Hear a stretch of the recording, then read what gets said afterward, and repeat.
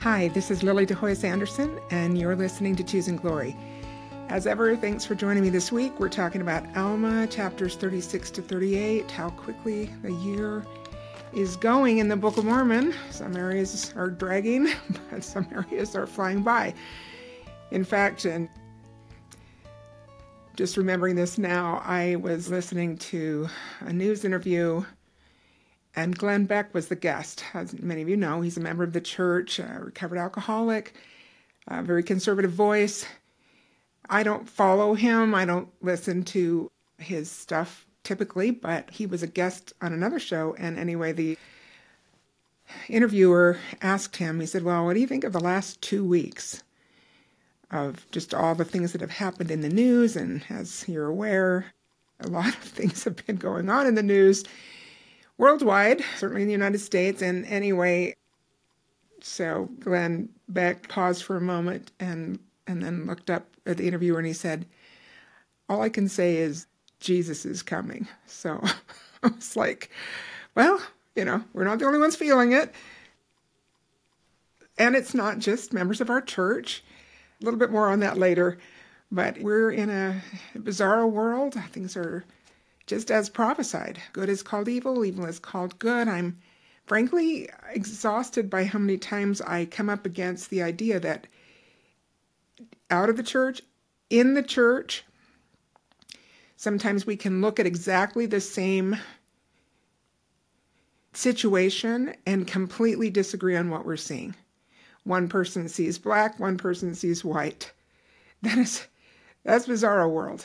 It's a strange time. And as we have mentioned before, this prophecy by Heber C. Kimball that I knew from the time I was very young, that the day would come when no man can stand on borrowed light. And I understood it then to be an important reminder and a good thing to keep in mind, but it has taken on a whole new dimension of meaning to me as I have thought, we have to have the Holy Ghost in our lives to even be able to determine what is real, what is true. And I think that's great. This is why our prophet is telling us that we should hear him and that all the prophets have said that. This is nothing new. And as we've talked about, all the prophets have invited us. Christ himself prophesied or encouraged us all through the Doctrine and Covenants and other scriptures to be born of the Spirit, to sanctify ourselves. And as we are on this path to sanctification, which comes from that boringly consistent obedience that may we all be striving for, and finally we are found worthy for the constant companionship of the Holy Ghost, we will know truth from error all the time. And we can certainly tap into that before we have completed the process of sanctification. The Lord is kind and generous, and if we ask, we receive. So we can seek truth. I'm concerned that there are so many voices out there that I think many are well-intentioned voices. I think some are, we're all over the place these days, and I'm concerned about maybe the casual way we approach some truth. I shouldn't say casual, I don't really mean casual, but the varied ways that we approach truth and how different our conclusions can be. So, okay, we'll get to some more current events here in a minute, but first I just want to respond to a couple of people who let me know that they were a little bothered by something that Harper said in my discussion with him a couple of weeks ago that my son visited with me on the podcast about Antichrist. Maybe some of you saw that. And he mentioned that lying yourself can be the root of mental illness or something along those lines. And brothers and sisters, this was not intended to be a one-size-fits-all statement. Not all mental illness is the same. It's a very, very broad subject and experience. So please take it in the way that you need to. Like, honestly, if you're interested, you can Google self-deception or lying to oneself and mental illness, and a lot of articles come up. So this is a topic that others have discussed and discovered. I'm just going to say a couple of things about this. Some of these are more obvious than others, right? Some research has found that self-deception has a prominent role in several medical conditions such as borderline personality disorder, narcissistic personality disorder, and histrionic personality disorder. I think many of us see that, or maybe we've experienced a little of that with people that we've had in our lives.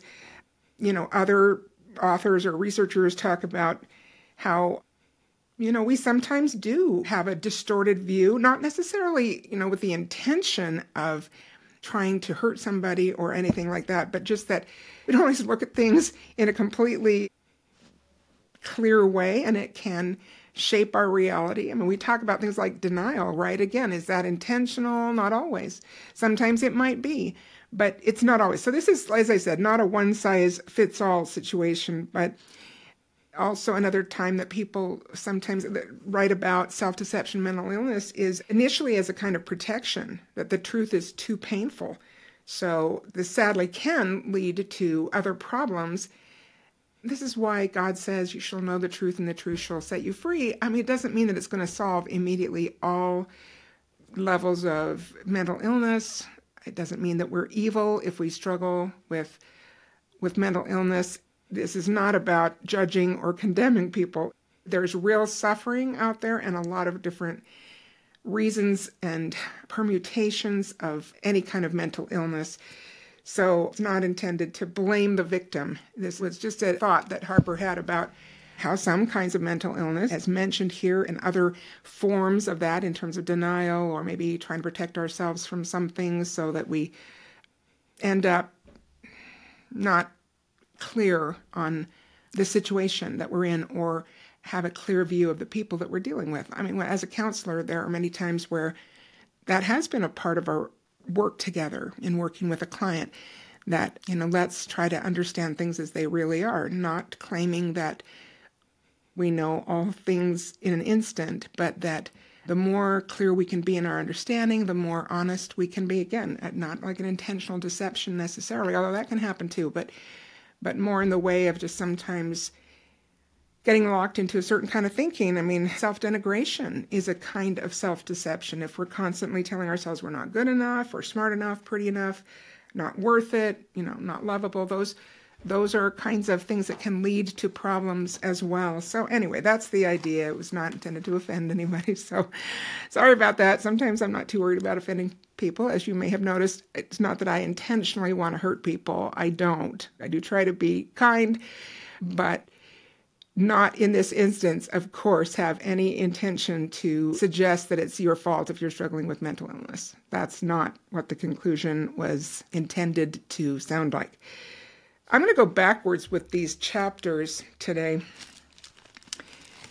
just because I think Alma 36 has a lot of the punchlines. This section, as well as next week's section, are the chapters of Alma talking to his sons prior to the end of his ministry. We're going to save Corianton for next week. That's his younger son, but he has the three sons: Helaman, who becomes the next prophet leader; Shiblon, the middle son; and Corianton, that we'll talk about next week. So let's talk about chapter 38, which is Alma's words to his son Shiblon, the middle son. And this is relatively short. Shiblon's obviously a good son and obedient, so he doesn't have a lot more to share. He does talk a little bit about his experience with the angel. Let me just talk about verse 1 for a moment of chapter 38. Even as I said unto Helaman, inasmuch as you shall keep the commandments of God, you shall prosper in the land, and inasmuch as you will not keep the commandments of God, you shall be cut off from his presence. You may have noticed, I hope you did, how often that is repeated in his counsel to his sons. So this message of this being a promised land and that people will be blessed if they obey the commandments and worship the God of the land, who is Jesus Christ. Very consistent theme throughout the Book of Mormon. Let's not shy away from it.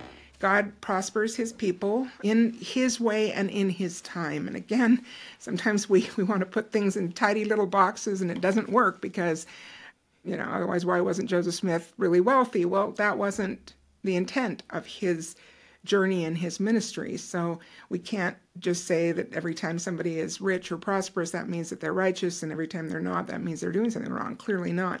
It does mean that we are ultimately going to be blessed if we worship the God of the land, who is Jesus Christ. And again, we've tried to point out how this is a repeated theme, even in the trials of life. So it's not one or the other. It's the blessing in the affliction. It's the deliverance from time to time, in the Lord's time, not ours, and after trouble. I mean, we talked about these brothers of the 4 sons of Mosiah who go off, and we just get a little taste of the fact that they were imprisoned and they were in bonds and they suffered different kinds of tribulation. And the same thing is said of Shiblon here. Verse 4, I also know that thou wast stoned for the word's sake. So he goes on this mission with Alma, with that dream team we talked about, right, to the Zoramites, and he was stoned at some point. And thou didst bear all these things with patience because the Lord was with thee. And now, inasmuch as you put your trust, this is verse 5, in God, even so much you shall be delivered out of your trials and your troubles and your afflictions and lifted up at the last day.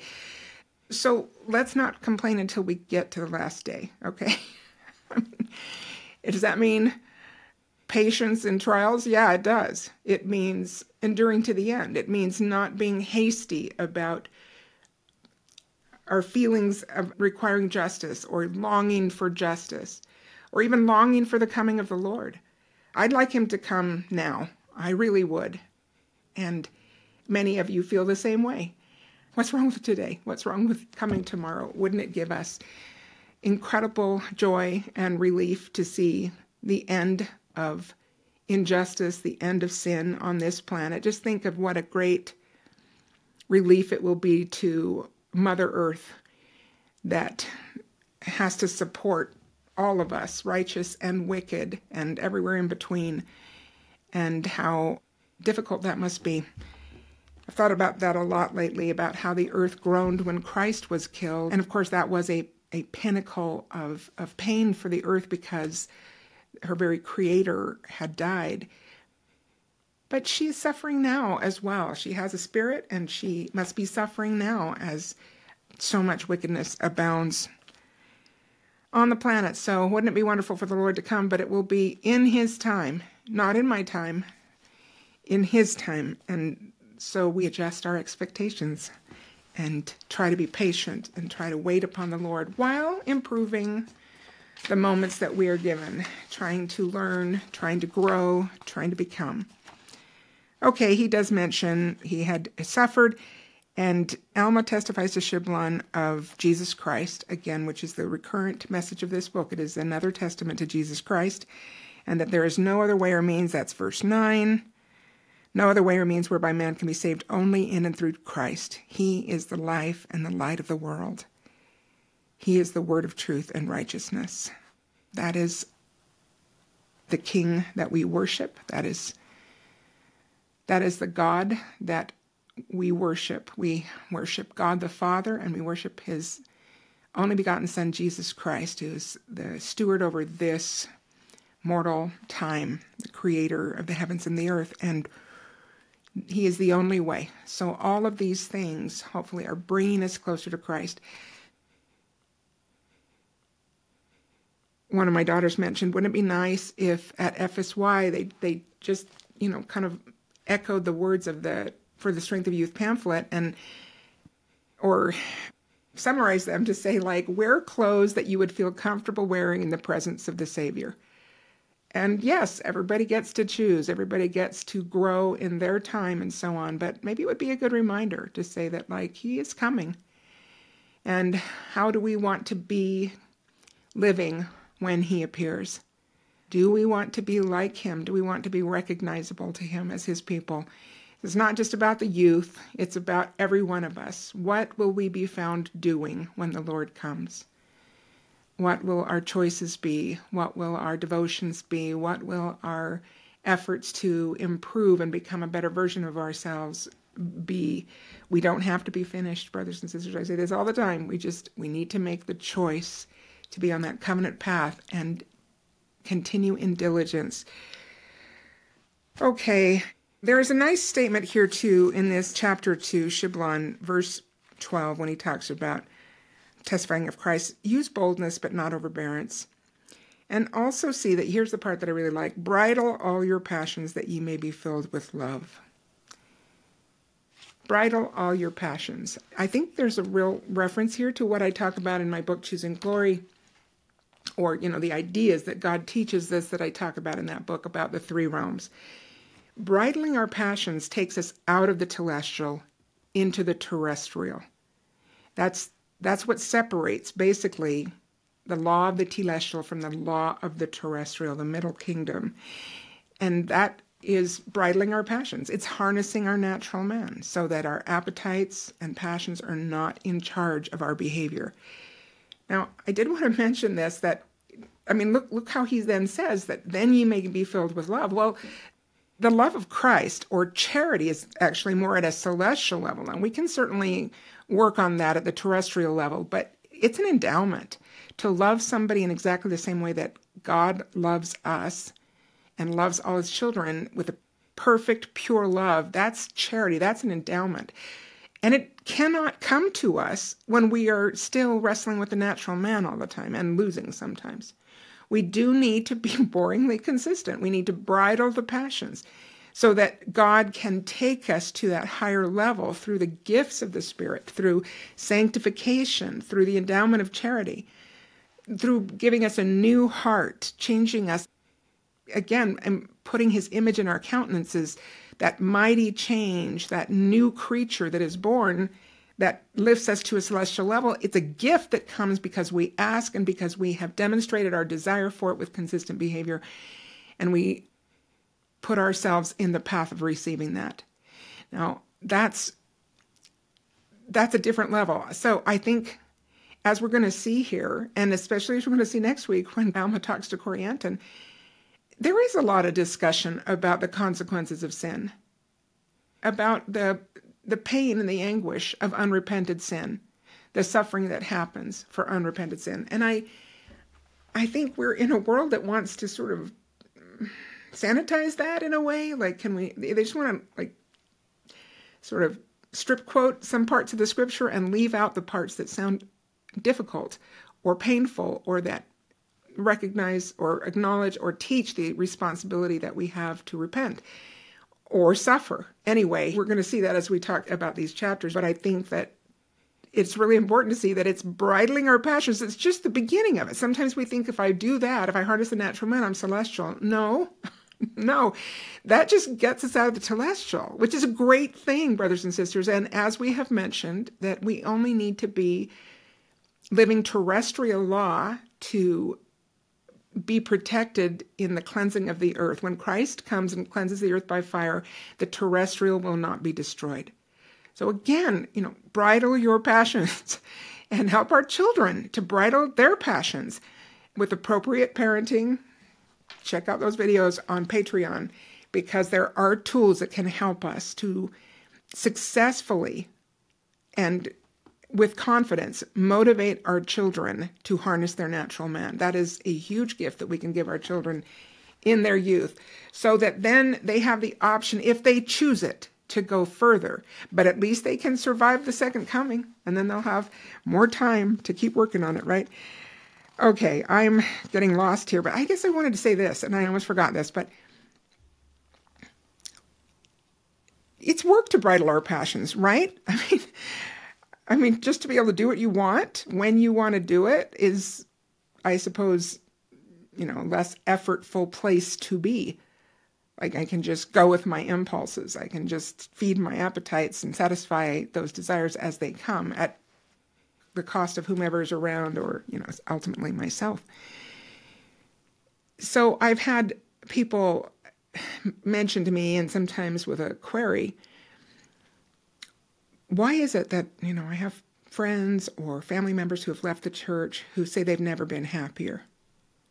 Like, now that they're not having to believe all the things that they did before, or wear their garments anymore, or now they can drink or smoke or whatever, and they can do what they want on the Sabbath day, that they feel happier than they have ever felt. And I'm like, well, it's a natural man happiness. It's an appetite, desires, passions happiness. And yes, pleasure comes when the natural man is satisfied. So of course, they are saying, I feel happy, but it's a momentary, or I should say, a temporary pleasure. It's not ultimate joy and happiness that comes from God when we magnify our potential, when we fulfill the measure of our creation and become what we have the potential to become.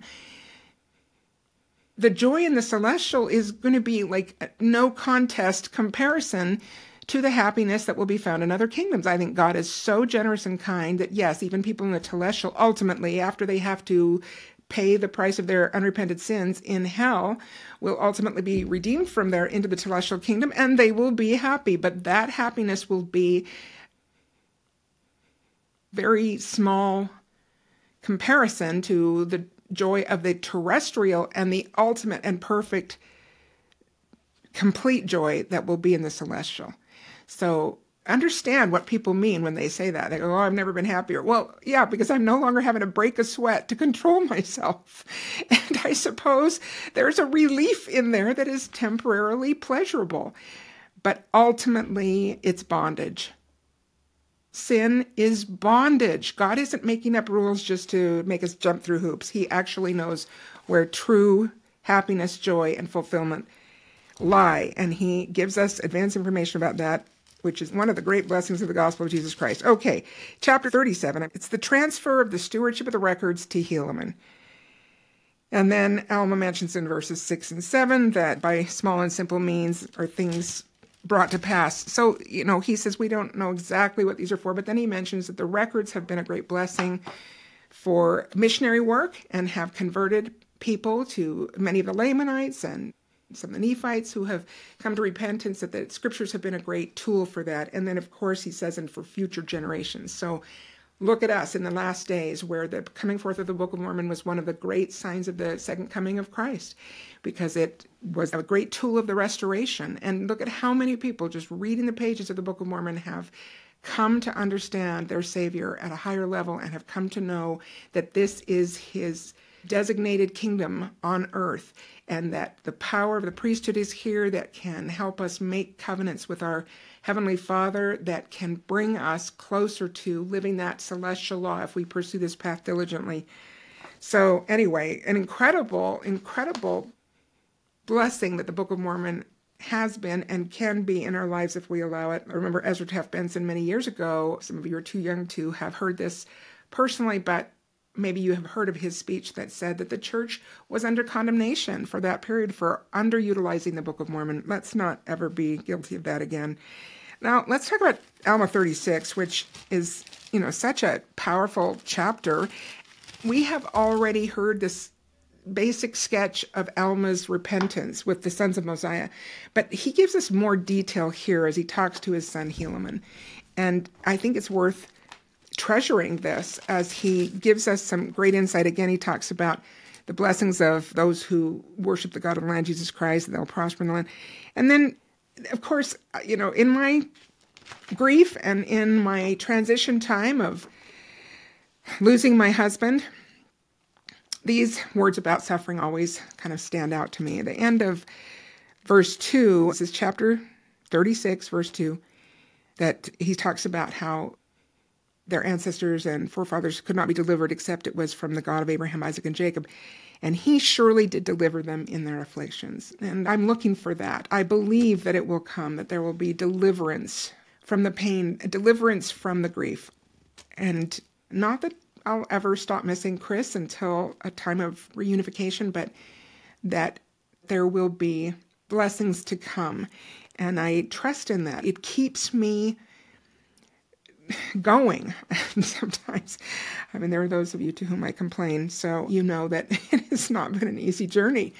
It's not. And I want it to accomplish in me what the Lord desires, because I believe that he has answers for those. I believe he has blessings for the afflictions that we suffer, and he will deliver us from them.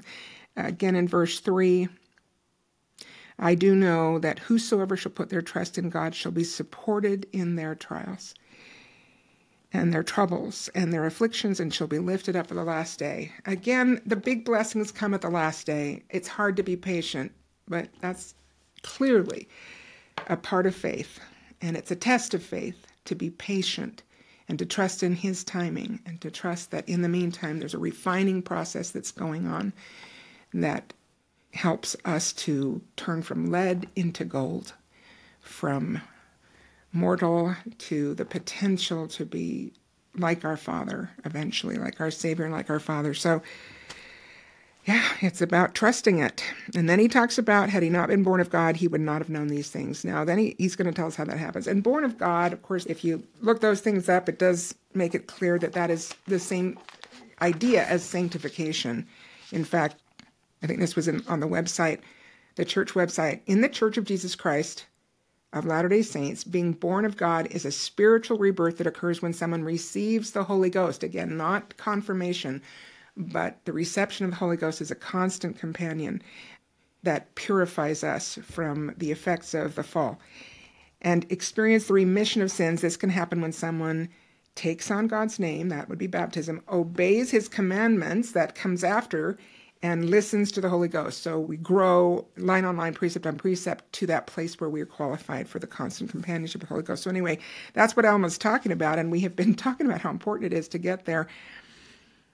In fact, I really have felt that, well, I've thought about this. I know that sanctification would be healing from these mortal losses. It doesn't mean that it would be a complete restoration until, again, the day of reunification with our loved ones, but that it would be, it would change how I experience it. And I long for that completion. I hope that I'm on that path. I hope I've been on that path for a long time, and I long for that completion. And if that's part of what I'm going through, then that would be worth it. And I know that God will make it worthwhile if I continue in faith, which, is harder some days than others. But that is the only answer that makes sense. Now let's look at some of his specific words. I think this is really wonderful detail, as I said. Verse 7, we're in chapter 36 of Alma. Well, in 6, he talks about how he went around with the sons of Mosiah, seeking to destroy the church of God, and God sends his holy angel. Verse 7, he spake unto us as it were the voice of thunder. Now, I want you to hold that thought for a minute. This angel speaks in the voice of thunder, and the whole earth did tremble beneath our feet. This is a big deal. It was, an experience with lots of sensation, with lots of physical manifestation of power. The voice is like a voice of thunder, and the earth trembles beneath their feet, and we all fell to the earth, for the fear of the Lord came upon us. And the voice says, arise, and I stood up, and here the angel says in verse 9, if thou wilt of thyself be destroyed, seek no more to destroy the church of God. Now, I love that language, and I remember thinking about this over the years. If thou wilt of thyself be destroyed. Like, we get to choose that. Like, God has given us the gift of agency, and what that does mean, I've put it this way before, but that means you can go to hell if you want to. Like, God will not stop us. He will invite us. He will feel after us. He will, if we are covenant people especially, but for all his children, he loves them, gives us many opportunities, make sure everyone will have a full opportunity. But we can choose to reject him. We can do that. God never forces. That was Satan's plan. We will decide our eternal destiny. It's on us. We can't blame anybody else but ourselves. We can't say the devil made me do it, or it was because of my mother or my father or my whomever that I got messed up and it's not my fault. Like, ultimately, and of course God will take into consideration situations that impinge on our agency, but overall, most of us can exercise that agency in this life. And we hear it right here. If thou wilt of thyself be destroyed. You can make that choice, but seek no more to destroy the church of God. Other people need to have their choice too, and you're slanting it, and you're helping to destroy your brothers and sisters by going out there and preaching all this false doctrine or antichrist stuff or whatever. Anyway, and then, he falls to the earth, and it's for the space of 3 days and 3 nights. He couldn't open his mouth or use his limbs. Now, look at this, verse 11. The angel spake more things unto me. Okay, the angel wasn't done. Look at this detail. Which were heard by my brethren, but I did not hear them. Now, let's back up. This is an angel who speaks with a voice of thunder, and the earth trembles, and Alma doesn't hear it. I mean, once he hears that first message, he's checked out. His brethren hear a further message. Alma does not. He doesn't hear it, even though it has that kind of sensory intensity. But look why he explains that, or he explains why. When I heard the words, if thou wilt be destroyed of thyself, seek no more to destroy the church of God, I was struck with such great fear and amazement, lest perhaps I should be destroyed. Okay, apologize for the chuckles, but it does kind of make me chuckle. Because Alma had been taught the gospel. He had a father who was a prophet. We don't know how much Alma the younger, had experienced his father in Alma the elder's wayward years as a priest of Noah or whatever. But I mean, there's a lot of information that we don't have in its entirety here. Nevertheless, we know that Alma had been taught, and he and the sons of Mosiah were rebelling against the teachings of their fathers and the lives that their fathers were living by example. So here's Alma, who has clearly heard that, repent or be destroyed. The wages of sin is death. You know those things in the gospel of Jesus Christ. Sin brings suffering. And he is struck with great fear and amazement lest he should actually be destroyed. So somehow all those warnings had gone right over his head. They hadn't ever landed in a place where he believed that there would be consequences for his sins. I mean, this is such an important message, and our world is doing its best to dilute that message. There is wonderful grace and mercy in the plan of salvation. We're going to talk about that next week. Alma 42, there's some great stuff said about that for next week. But right now, let's just land on this thought for a minute, that people hear about it and they don't believe it. And why? I mean, it's watered down right and left. Oh, all dogs go to heaven, everybody, odds are you're going to end up in the celestial kingdom. Don't worry about it. The grace of Christ will pull you in. Just keep, now there's a balance here. Trying to strike the balance. We don't need to be terrified that we won't qualify, because if we care, God is thrilled. He loves those who will have him to be their God. If we are seeking the Lord, we will find him, and the Lord will help lead us along. So it's not about being terrified or feeling some of those self-denigration ideas I talked about before that are kind of self-deception. I'm not good enough. I'm not worth it. I'll never be saved, or I can never be celestial. That's not true. Every one of us has the potential. Every one of us has exactly the same potential to be God's. It's our choice. But let's not water down the fact that we choose and we're responsible for those choices that we make behaviorally, for what we choose to believe, for what we choose to do with whatever we believe, and how we live our lives. Because, yes, there is a day of accountability. And here's Alma, struck with great fear and amazement, lest perhaps I should be destroyed. Like it's news, And I guess it was. He had heard it before. He had not believed it. And now it's delivered with such force. He's like, oh my goodness, I am destroying myself. So even though the angel is still speaking with a voice of thunder, he doesn't hear it.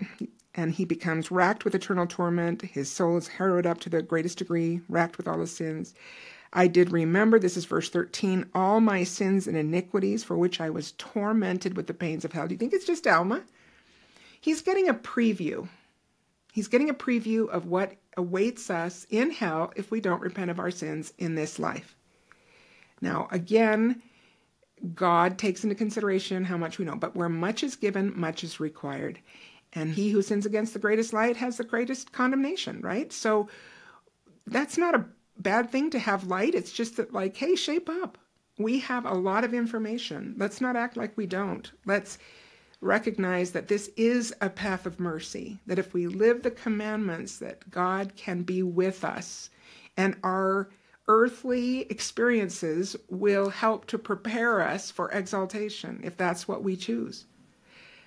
That's a great path. We're going to suffer one way or the other. Life is, as Jordan Peterson says, a fatal disease. Everyone dies. Everything turns to dust. All of us encounter failures. The things that we build can crumble. And yet, God will bring us home in glory if we choose Him, and then allow all those catastrophes of mortal life to refine us and to prepare us and to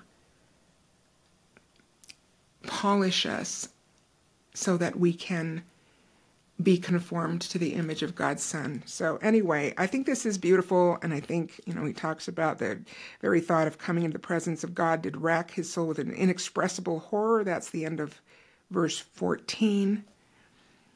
He doesn't want to have to stand before God, if only he could avoid that, and he's racked with the pains of a damned soul. Now, maybe you remember a few weeks ago, it's been a few weeks now, I talked about some near-death experiences, and one of you podcast listeners, bless you, had sent me a video link to an interview about someone who had had a negative near-death experience. And anyway, I did some more investigation about that. I was really grateful for that little link because it led me to some other interesting things as well that talked about how we hear a lot about the, walk toward the light, feel the love of God near-death experiences, but sometimes the others are not as openly shared because people are kind of embarrassed that that was their experience. And it does seem to be a bit of a reflection on the lives that they're living, right?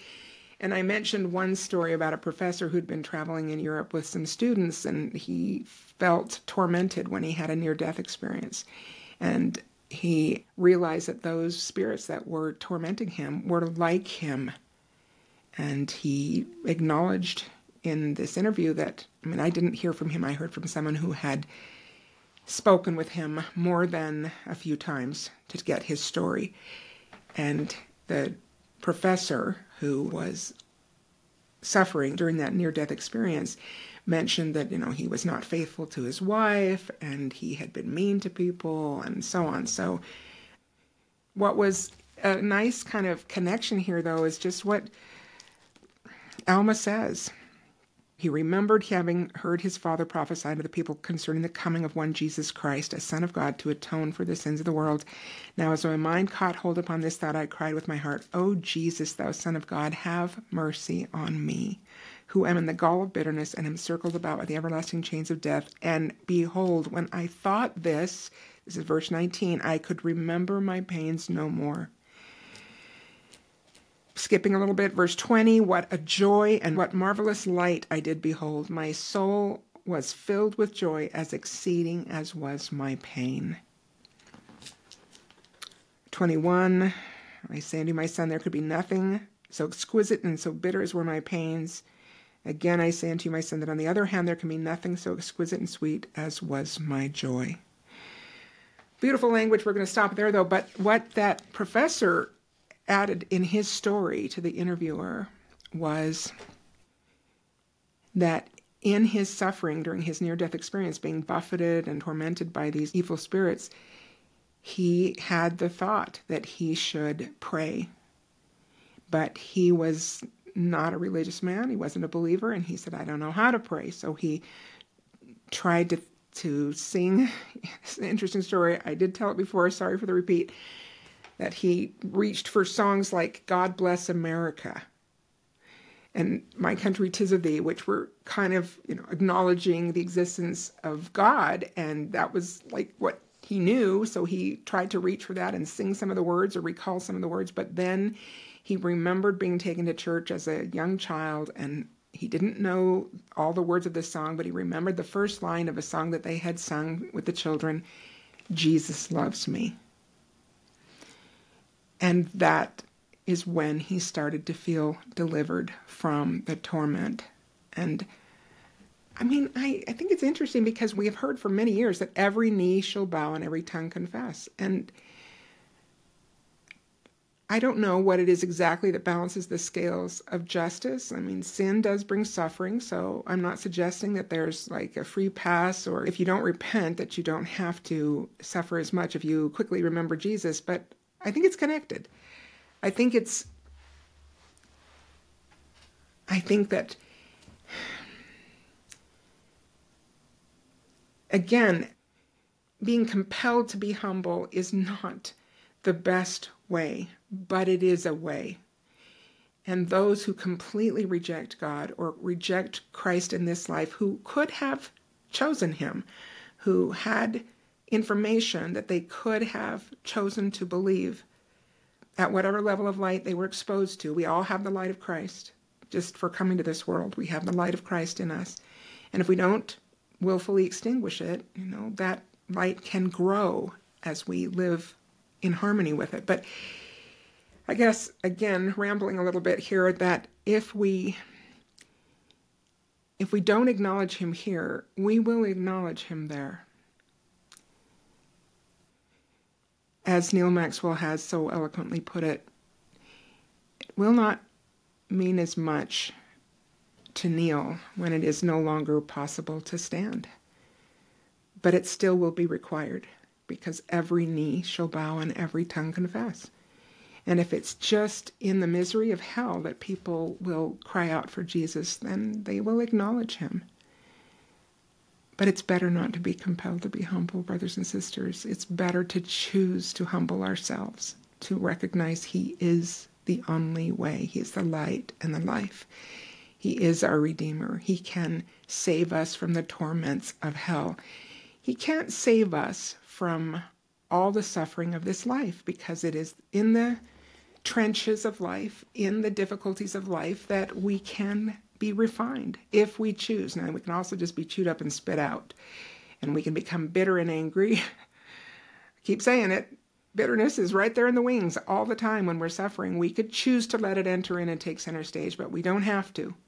We can reject it and say, no, I'm not going to be bitter. I'm going to humble myself, and I'm going to submit to this process, which is clearly a necessary portion for those who desire to be refined and made into gods through the mercy and grace of Christ's atoning sacrifice, and through choosing it and obeying and repenting. Anyway, he talks about how incredible that experience was. I love these details. I think they make a big difference in helping us to, again, sort of recognize the sophistry of this world, where people are watering down the effects of sin and making it seem like it doesn't matter that much how you live. God loves you no matter what. Does God love us no matter what? Yes, he does. But can he lift us to exaltation in the celestial kingdom? Not unless we choose it. Not unless we submit to the process, humble ourselves, acknowledge our own nothingness, and come to Christ and kneel before it is no longer possible to stand.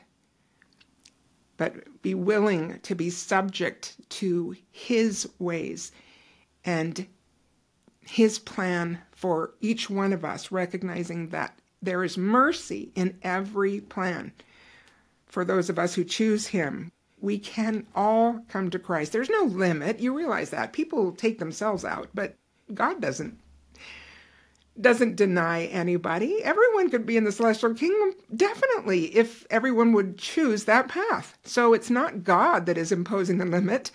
It's his children who self-select into whichever realm, the laws of which they choose to obey. So if we choose celestial law, the reign of the natural man, that's what we get. If we choose terrestrial law, where we harness the natural man, but we settle for that, then that's what we get. It's a lot better than celestial.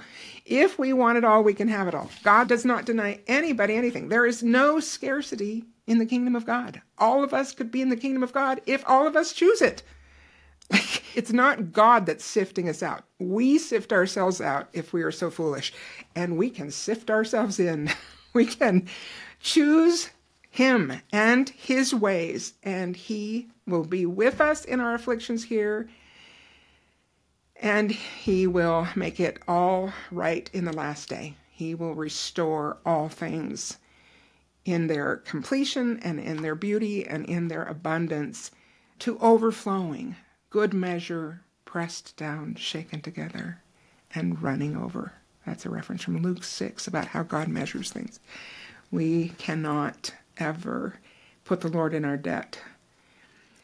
I do want to just bear a personal witness that, well, one of my friends, Cammie, told me of hearing a woman giving her testimony in their ward a while back, was talking about going through a very difficult loss in her life, and she said something like this. She said, "The pain was so loud, I couldn't hear the comfort." And my friend Cammie said, "That's what you've been telling me, isn't it?" It was more poetically put than I have put it. But yeah, that's how it feels sometimes, that the pain is so loud that it's difficult to hear the comfort or to hear or be able to absorb the love of God. It doesn't mean I don't know it's there. I do know it's there. And what I also want to bear witness of is that although it's not what I want, like, okay, let me amend that. It's not what my immediate desire, of my human nature would desire. I want Chris back, and that's not going to happen. And that's okay, because I know there is a plan, and I know that God's ways are higher than my ways, and he knows more and is in charge if I let him be, and I am willing to do that. So it doesn't assuage that loss right now, but I can see that the Lord has protected me from some difficulties. Now, honestly, there have been a lot of stumbling blocks, and sometimes I'm just exhausted by them. I'm just like, I can't believe this is so hard, and that things that should be relatively simple to resolve become very complicated and lengthy and tiring and demanding. And I'm just like, seriously? Like, couldn't we just pave the way a little bit while I'm in this difficult time anyway? But no, it seems that not always. But I still see these kind of large scale protections where I will come to be aware that wow, that could have gone really badly in a long-term impacting way. And it didn't happen. And not because I knew what to do, but because, something came together, or, the way it was done initially that might have been a problem turned out to actually make things a little simpler now. I don't want to get into the details, but I've seen that and I've been aware of that. And I try to make sure I praise God and give thanks for those protections.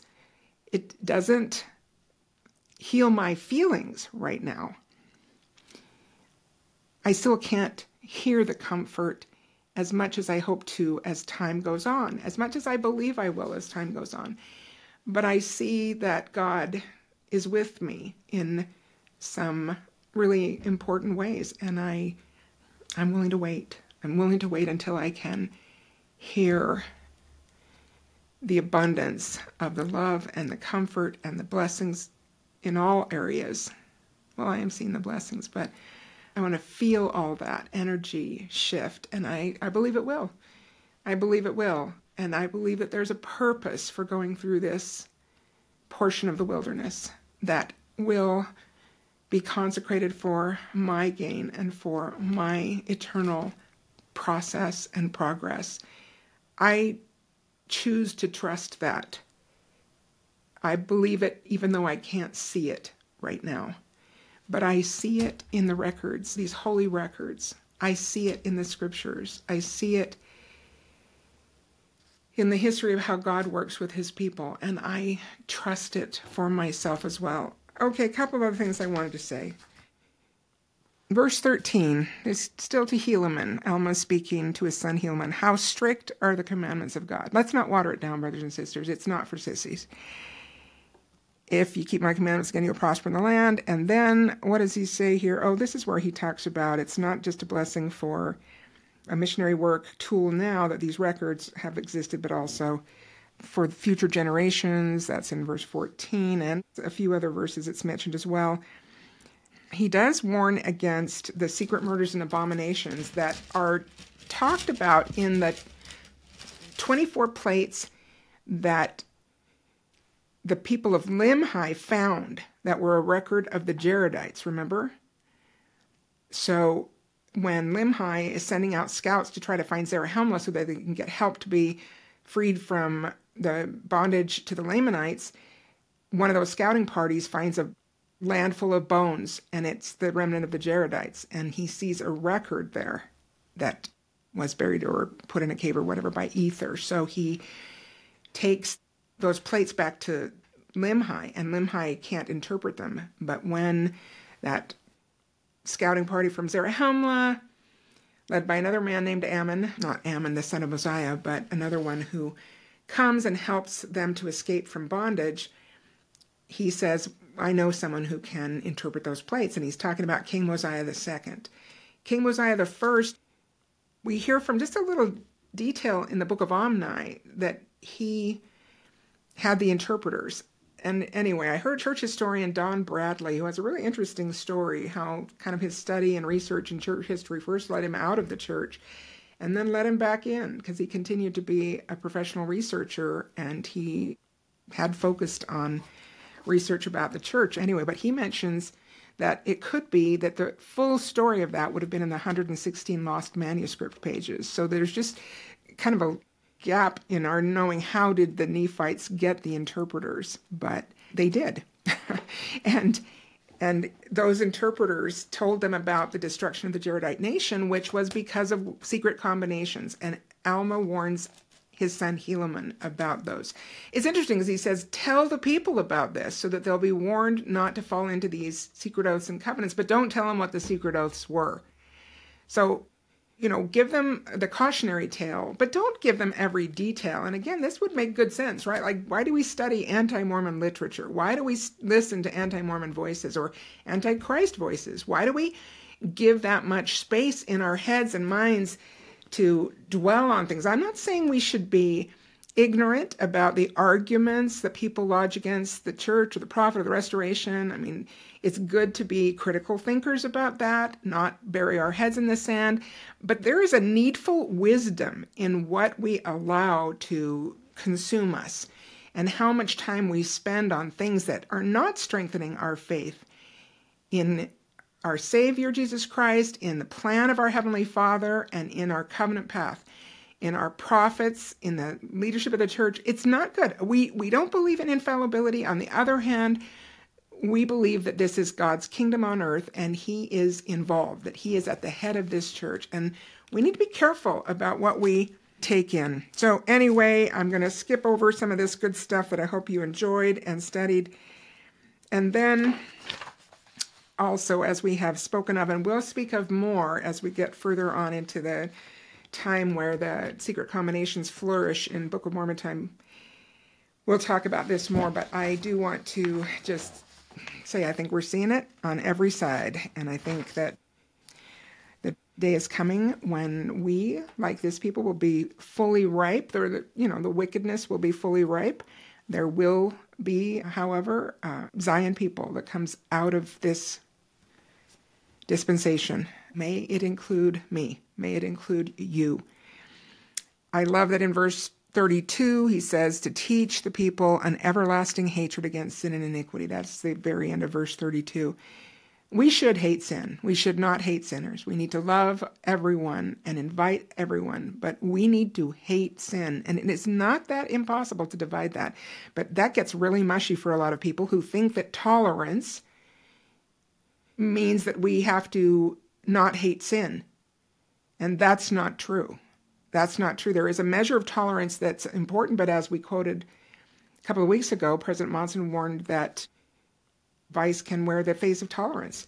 So we have to be cautious about not watering down the effects of sin and the consequences of sin. Talked a lot about that today. This important verse 35, remember my son, and learn wisdom in thy youth, yea, learn in thy youth to keep the commandments of God. Okay, I've talked about this before, but it's been a little while, so again, forgive the repetition if you've heard it before. When I was young, my dad and mom talked about the gospel all the time, and we did a lot of cross-country trips in our station wagon. First, in a Buick sedan, actually, when we were little, and then we got station wagons, and my French mother had a sister in California, my Mexican dad had a brother in Provo, and I grew up in Indiana. So we would, almost every summer, because they were college professors and they got the summers off, would drive across the country to visit family, or they would go places to do research and take us, and so we went all over, and sometimes we went east as well. So we spent a lot of time in the car in the summers going to see great things, and they always stopped by to see, national parks or wonders. And anyway, it was great, although, yeah, there was a lot of time in that car, and we didn't have air conditioning for a while. So that was a great invention. Those summers got pretty hot as we went through deserts sometimes, and anyway, great memories. Did a lot of reading in the car, did a lot of talking in the car, and my parents would talk about history, but a lot about the gospel, a lot about the plan of salvation, a lot about scripture stories. And my dad had this beautiful voice that, with this perfect English, but this very attractive Spanish accent, and he was charismatic and great storyteller. So as he would talk about some of his favorite stories of the scriptures, and he knew them all, so it was fun. It could be really entrancing and captivating. And I remember being particularly captivated by the story of King Solomon. And as you know, the story with the two babies, that one of them gets suffocated in the night and both women claim it, and he is going to cut the thing in half. And the true mother says, no, give the child to her.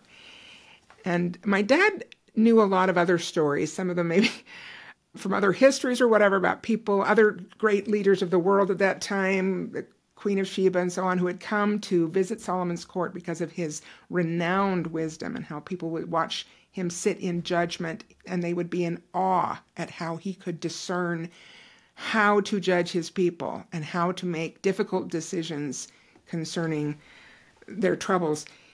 And I loved that concept of wisdom. I loved it. I was so kind of in awe and rapture about how do you get to be so wise? And the way my dad would tell the story, and it's a little bit of a quick summary, but I didn't start with this, but he would start with the fact that when Solomon came to be king after his father David, that the Lord came to Solomon and said, "What do you desire of me? Do you desire riches or wisdom?" And Solomon said, "Give me wisdom to govern my people." And so God gave him both. And I used to joke, that wow, I can't wait for the question because I know the answer already. And Solomon was given both. He was given wisdom and riches. And then he blew it. So it's not a guarantee. We still have to be diligent and boringly consistent. At any rate, I wanted to be wise from the time I was very young. And I thought, wouldn't that be amazing? How do you get to be that illuminated with wisdom? And then as a teenager, I don't think I'd read the Book of Mormon all the way through before that, but when I was a teenager and I read through the Book of Mormon and I came to this verse that Alma shares with his son Helaman, this simple formula. Learn wisdom in thy youth, learn in thy youth to keep the commandments of God. And I remember being kind of jaw-droppingly astonished at the simplicity of it. Is that it? Is that it? To be wise, I just need to be obedient to the commandments of God. Now, that's a bigger task than it might sound, right? Because we do have a natural man, and sometimes it rears up its head, and it can be challenging to be boringly consistent. But I realized what an incredible blessing it was to read these words. If I would choose to be obedient, God would eventually grant me wisdom. And I am still hoping for that. I desire that. I'm grateful for things that I have learned and insights that God has given me, but I know it is all because of Him. I know it all comes from God, and that my part is to obey. And then God can give me access to incredible light, truth, knowledge, and love. Learn in thy youth to keep the commandments of God. It's really available to all of us. Again, God invites all and denies none. So, okay.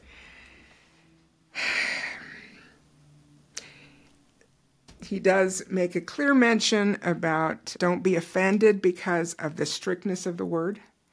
And again, I think this is something we're seeing a lot. People are very offended because the gospel of Jesus Christ does set standards of truth and behavior. And marriage is between a man and a woman. And yes, you should wear your garments. And yes, the Sabbath day counts. And yes, tithing needs to be, all these things are a part of the gospel of Jesus Christ, and people get offended.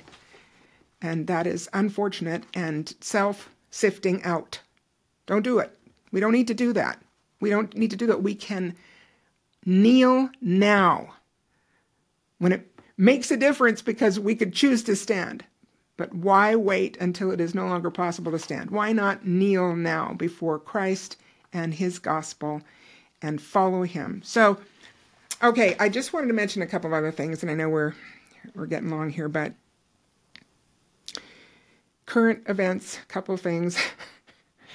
This was just today, so I didn't give a lot of lead time to Doug on the editing this time, but the opening ceremonies for the 2024 Olympics were today in Paris, and somebody sent me some news from that. In fact, Caitlin was one who sent me some updates about that, and I looked up some things. And anyway, this is not the first time that these public spectacles that cost, who knows how many millions of dollars, and time to prep and all the CGI and whatever, all the special effects, but part of the opening ceremonies included a recreation of the painting, Leonardo da Vinci's painting of the Last Supper, with Christ at a long table, and his apostles are, kind of 6 on one side, 6 on the other. And while they didn't get the numbers right, it was a pretty clear representation or recreation of that famous painting that is still on the wall of a church in Milan, in Italy. And the person in the center, in the place of the Savior, was a very large, plus-size woman, with this sort of crown on her head, while the positions of the apostles were filled with drag queens. And there was a child included in that setting. And, there has been some outrage, like they would never mock Islam or, Mohammed or whatever in a public setting like that, but they can take all the stabs they want to at Christianity and make a mockery of our Savior and that sacred time. It's really tragic that we're in a time where it's so brazen. Now, there's some good news coming here in a minute, but anyway, it reminded me of an interview that maybe many of you saw too. Is that I just saw a clip of it. I didn't see the whole thing, but Jordan Peterson was a guest on the Joe Rogan podcast, and he has been an outspoken voice against transgenderism from the beginning and has taken a lot of hits because of it. But it's impressive to see that kind of courage in today's climate. And he said to Joe Rogan, it's the worst thing, speaking of transgender treatment and, affirming care medically, it's the worst thing I've seen professionals do, not only in my lifetime. I've studied atrocity for 40 years. He's a clinical psychologist, so you do look at the pathologies in order to try to understand how to help people. And this had become a kind of a focus for him, that he's looked at some of these things over his professional career for 4 decades, and this is the worst thing he's seen professionals do. And he's not just talking about the medical treatment, although that's certainly something he talks about, but he also is talking about just the psychological affirmation and saying to parents, he's mentioned this before, that to say that would you rather have a live daughter or a dead son, or the reverse, he says there is no credible research that supports that horrible threat to parents that coerces many loving parents into doing things that they don't want otherwise to do because they are afraid that it will lead their child to suicide. But there's really no credible, replicable research that supports that threat at all. So he talks about how much of a betrayal that is too in some of the therapeutic community. And then he says, I've never seen anything worse than what's happening right now. And that includes the sort of things that were done in the camps in Germany, speaking of during the Holocaust when they did terrible medical experiments on some of the captives there. At least the blankety blank Nazis admitted what they did was wrong and tried to hide it. And that is true, that they didn't want those things to be publicly known. But he says, now we trumpet it as a moral virtue. And then in a mocking tone, he said, we're freeing the children, while in reality, we're sacrificing the child to that parade of moral virtue. You have no idea how dark that is. And then continuing just a little bit more with Jordan Peterson's words, these surgical procedures are so brutal and so experimental that I'm going to say it again, they're worse than what the Mengele types, speaking of Joseph Mengele, who was an MD at one of the camps and did these horrific so-called experiments, but they really were just barbarism that, again, they tried to hide. They're worse than what the Mengele types did in the concentration camps in the 30s and 40s, and that's a pretty blankety-blank low bar. Maybe some of you heard, I mean, the world it's just so much stuff is happening so much every day and so quickly. It feels like we're kind of in a free fall, doesn't it? And so, I mean, the good news is Christ is coming. Christ is coming. I don't know when he will come, but I know that these prophesied fulfillments of evil reigning and the love of men waxing cold and all the deception and so on, that is one of the signs of the time. So the trick is just not to be deceived, not to fall for it, not because we hate people. We love people if we're trying to live a Christian life. We recognize their worth as a child of God and as our brothers and sisters. So it's not about hating people ever. It's about hating sin and mourning for the loss of innocence and damage that is done, sometimes unknowingly, because of the falsehood that's disseminated and the ideologies that are not light and truth, but are basically designed to water down the principles of life and salvation, just even things as basic as that God created man and woman. Anyway, maybe you heard that Elon Musk also was talking to Jordan Peterson. And again, I just saw a little snippet of that has kind of become viral. And he says, I lost my son. Now, Elon Musk, I'm not saying his life has been exemplary in every setting. I mean, I think he has a lot of children. I forget how many from a bunch of different women. So I'm not saying that he's always been on the side of the angels or wise or whatever, but he did make this statement. I'm grateful that he tried to preserve free speech in this country. Anyway, I lost my son, essentially. This is the latest snippet that just came out a couple days ago. They call it dead naming for a reason, Musk stated. The reason it's called dead naming is because your son is dead. My son, Xavier, is dead, killed by the woke mind virus. And Elon Musk made a public vow to destroy the woke mind virus, which is interesting. And he has some resources, so it'll be interesting to see. But it is good that there are some voices that are coming out saying that this is not right, that this is an ideology that has run amok. It's not healthy or okay. So what do I want to say about that? I want to say talk to your children.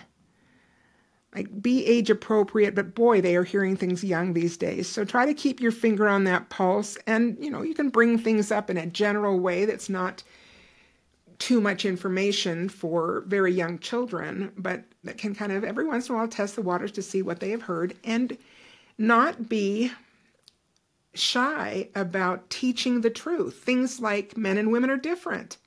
And that's a wonderful divine design. And women are wonderful the way they're created. And men are wonderful the way they're created. And we're meant to collaborate and work together and to value each other and ourselves. Help them appreciate their maleness or femaleness. And don't get caught up the way our society has in focusing overmuch on secondary sex characteristics. Because to some ridiculous extent, it's kind of like, a guy has to be really hairy and super muscular in order to be a real man. Or he has to love sports, or he has to want to go beat his chest in the forest, or, whatever the other stereotype is. And it's like, And he can't like dancing or music or the arts. Like that is ridiculous. And we have to teach our children not to get caught in that trap because it's out there and it's really blatant. And I've talked to people over the years who have become very confused because they were not stereotypical in some of their secondary sex characteristics or their interests that have been now imposed as, well, that means you're gay or that means you're not a real guy or not a real girl. Again, we used to accept the concept of a tomboy without any problem, but now it must mean that a girl is a guy or is gay or whatever, or lesbian, if she is not into girl things. I mean, those things are ridiculous, but we just need to help our children kind of think their way through those. I think God is very clear about defining manhood, and I think he does it in the proclamation to the world on family, where he says that men are to provide, I don't know if I get the order right, but preside, protect, and provide. Whatever order that is, those 3 P's of the proclamation for men, I think that's God's definition of a man. If you, as a man, are willing to provide, protect, preside, which I think can be interpreted to mean honor your priesthood, not be in charge of everything, but yes, have an appropriate charge for your family, for your, the stewardship that God has given you, and take it seriously. Anyway, you're a man. And that doesn't mean you can't dance in the ballet or be artistic or sensitive or musical or whatever. I mean, it's so important for us to just kind of talk through these things with our children before they get corrupted by some of these, definitions that the world is imposing. I've talked to a lot of people who have struggled with this because the world is telling them that they can't say these things to their children.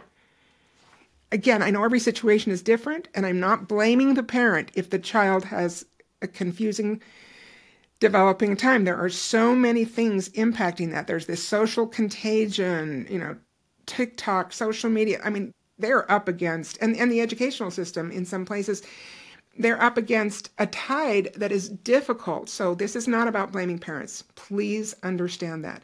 But as parents, we can do what we can to help our children navigate some of these confusing waters by discussing it and having a conversation, being willing not to freak out when they come with their questions, not to overreact, but to try to understand their question fully and not lecture them, but share what we know, testify of what we know, be kind and respectful, and then check with them. Does that make sense, or what's your thinking? And I hope you'll come to me again.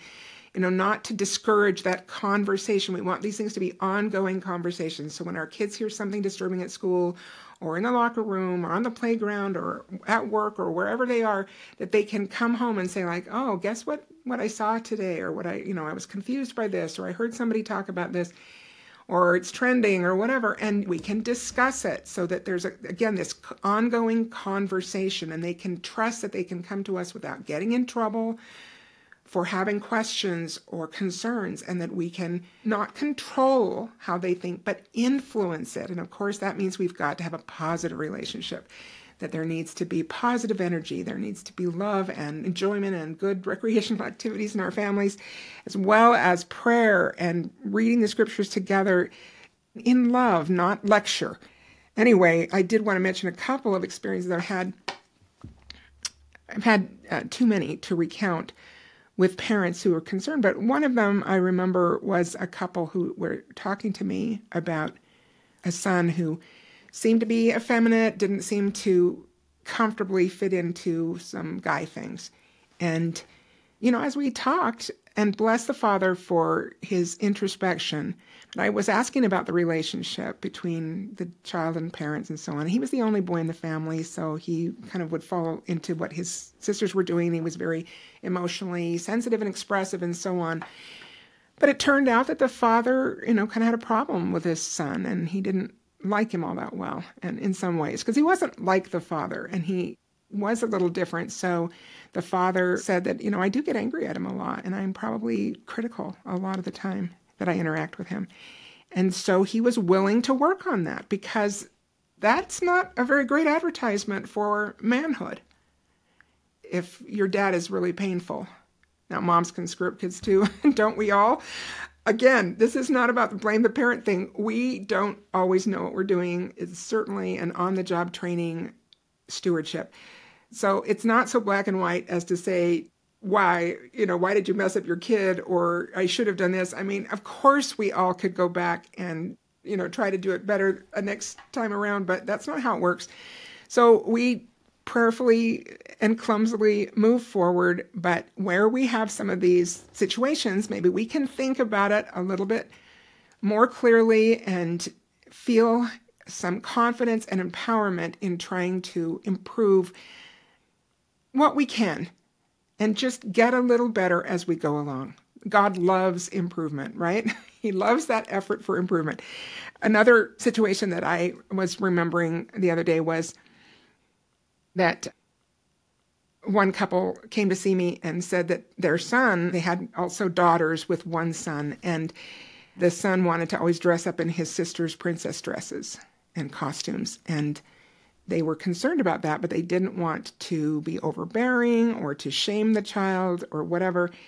And I said, does he have any like costume clothing himself that is more masculine, like sheriff's gear with a gun belt and, a badge and a vest and a hat and boots and, does he have armor, a shield and a sword and a helmet and stuff? Or does he have football player gear with those kinds of, they sell all this stuff for little kids, right? And I said, what if you get a couple of swords and his dad plays with them like that? And it's just kind of like, well, those are girls' costume clothes. These are boys' costume clothes. Let's get into those and we'll play too. And encourage him to enjoy that. And they bought him some of those things, and this young boy loved them. And he didn't want to wear his sister's princess dresses anymore, but he just hadn't had an alternative. So sometimes it really can be that simple, that we just kind of get locked into thinking, well, these princess dresses are everywhere and they're easy to buy, and it might take a little bit of investigation to find the more stereotypical male costume clothing. But anyway, I'm not suggesting that it's always that simple, but sometimes it is. I have also told a lot of people that, make sure your son, because I think they're really coming after these young men. Women are under attack too. But make sure your son can hit a baseball and make a basket with a basketball. He's going to be in gym classes. He's going to have to be on the spot sometimes to participate in some of those activities. And maybe he's not a natural lover of basketball or baseball or sports, but that doesn't mean he can't be sufficiently comfortable that it doesn't threaten his identity and he doesn't become an instant target. So, like I said, he doesn't have to be a star athlete. And please don't put that kind of pressure on your kids. But try to make them comfortable for what's coming in their lives that can help them avoid some of the traumatic experiences that sometimes we do hear about in counseling when people are confused about their gender or their sexuality because of, having some kind of really adverse situation be a part of their developing years that marked them. So, okay. The good news, I mentioned it, a little brighter moment. Maybe some of you have seen this. It's been, I think, in the top 5 in different genres of music. John Rich, a country singer, has released recently a song and music video called Revelation, based on the book of Revelation. So it's easy to find on YouTube. You might want to look that up. He's not with one of the big record companies. He has his own production company, so he says that makes him kind of small fry in some ways, but it also gave him the freedom to do this without getting censored by his company, a bigger company that he might have been working with. And he's surprised it has gotten such prominence in the charts, but he feels like that's, a good sign that there are people out there who are still believers and are looking for the Lord's second coming. So the words are simple and repeat, but the videos, he felt really directed by this. In fact, he made this post that said, "This is the most important song I've ever written." And he feels like it was given to him, like in 60 minutes.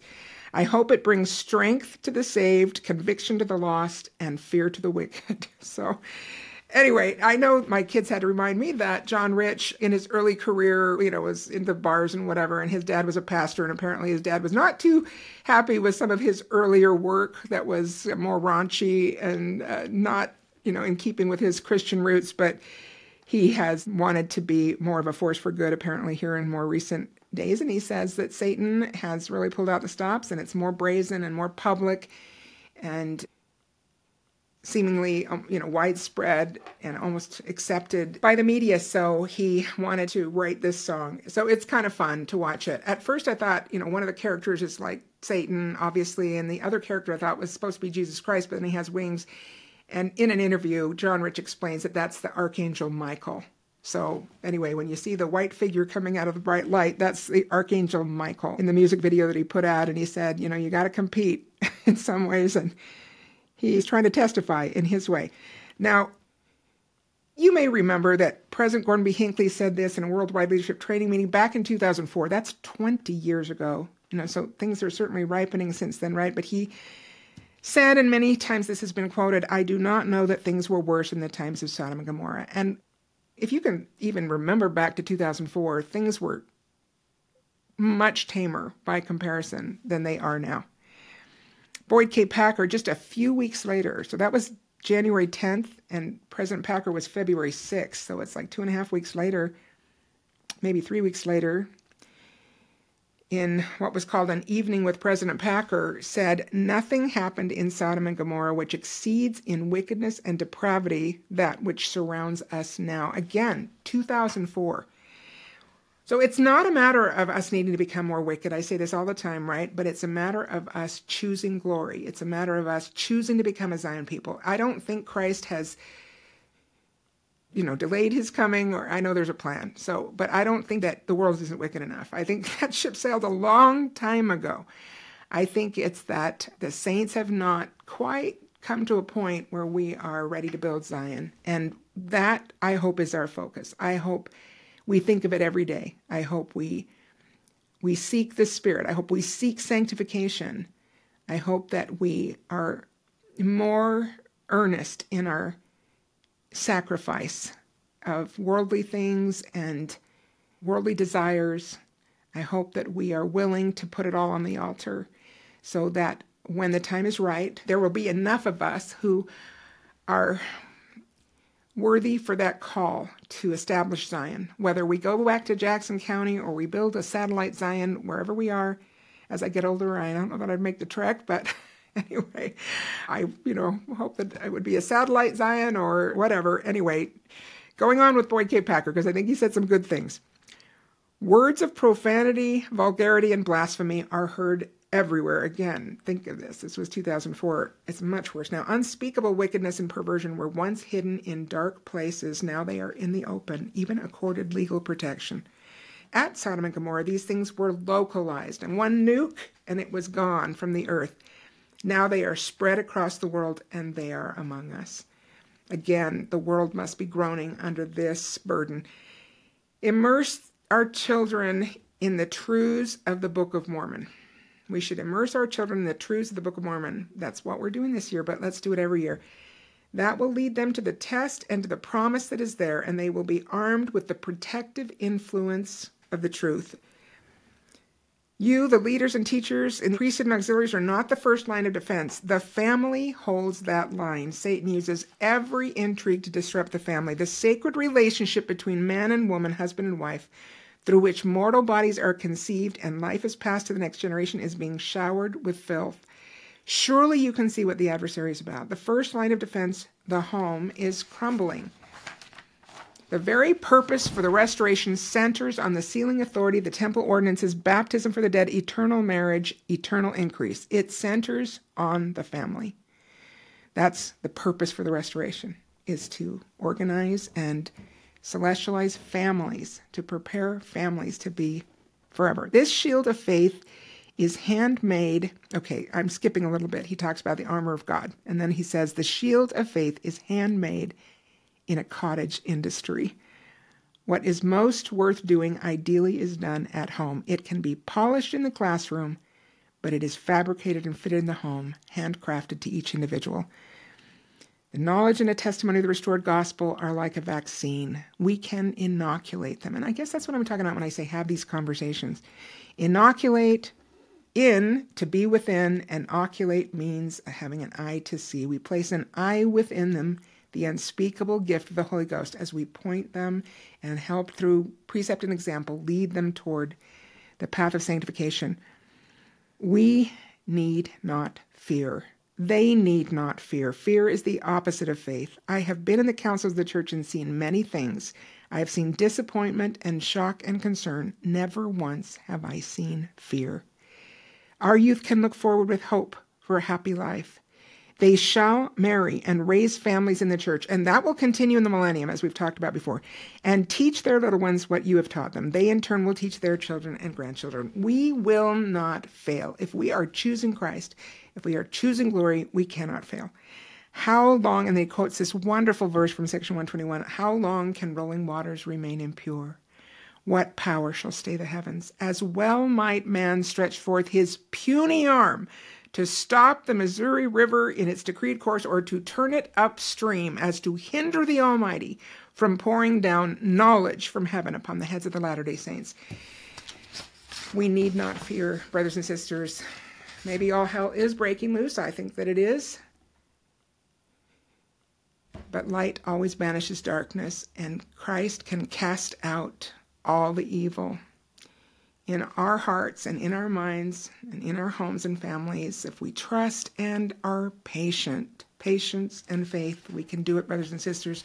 We can choose to live celestial life. We can live that law that will prepare us for celestial life. We can teach that to our children. We can help them harness the natural man to get into the terrestrial. And if they choose, they can go all the way as we can. We can build Zion. We can be prepared. Thanks as ever to my husband, Chris Anderson, and Doug Larson of Point Digital. Take care.